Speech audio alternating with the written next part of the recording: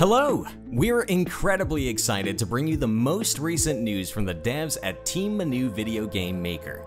Get ready to be thrilled because our highly anticipated new launch is just about to happen, and it's going to leave you completely captivated.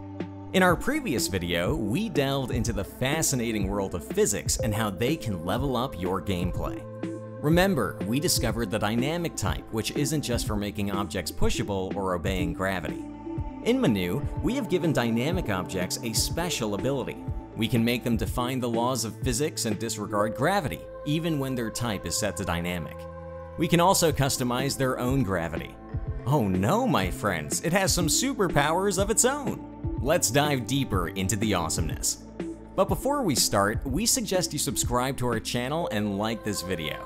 If your friends also dream of creating games or want to try their hand at being a developer, share the link to this video with them. We are sure it will be helpful for you.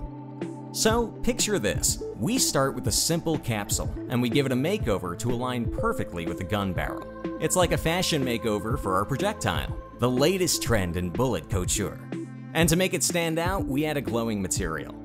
Now, hold on to your seats because we're about to enable some physics. We set the rigid body to dynamic and go for low values in mass, friction, and bounciness. We don't want our projectile doing somersaults or bouncing like a kangaroo on a trampoline. It's all about that smooth, straight trajectory. And just to keep things steady, we lock its rotation on all three axes. But wait, there's more. Get ready for the advanced stuff. We unleash the power of custom gravity and continue collision detection, CCD. Custom gravity means our projectile can defy the laws of physics. It's like having your own personal gravity genie. And CCD makes sure it doesn't pass through other objects, even at lightning speed. It's like a force field of collision detection. Nothing can escape its watchful eye. Now, let's talk about swept sphere radius and motion threshold. We are entering experimental territory, my friends. Different mass settings call for different values, so it's time to play mad scientist and find that perfect combination. We're going for the gold tier, so we set those values super low. To kickstart our projectile's journey, we set its initial velocities. We can control both linear and angular movement with separate values. Want it to zoom like a speeding bullet? Crank up those volumes and watch it go. Zoom zoom. Now, remember the rules of collider shape and transformations. It's like sculpting a work of art. We want our projectile to fit perfectly into the game's universe, so don't forget to fine-tune those settings. Time to bring it all together. We add our projectile to the shooting animations of our gun, enabling its mesh and rigid body.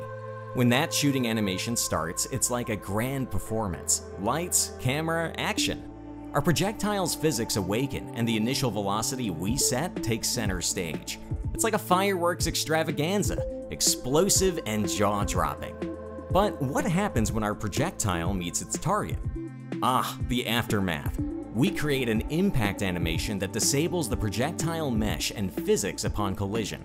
We want our projectile to leave a lasting impression, not overstay its welcome. And to keep things tidy, we set the position of the projectile back to its initial spot. It's like a magical teleportation trick. Now you see it, now you don't. Dynamic bullets can serve as projectiles for guns used by players, turrets, bots, spaceships, or anywhere we want a physical form for our projectile. We understand how to move these dynamic bullets, but how do they inflict damage on other entities? To explain this, we must first introduce another special type of collider called Ray, which becomes visible only when the ghost rigid body type is enabled. But that's not all, my friends. We use Ray when we don't want any bullets to appear. It's like a secret weapon in our arsenal.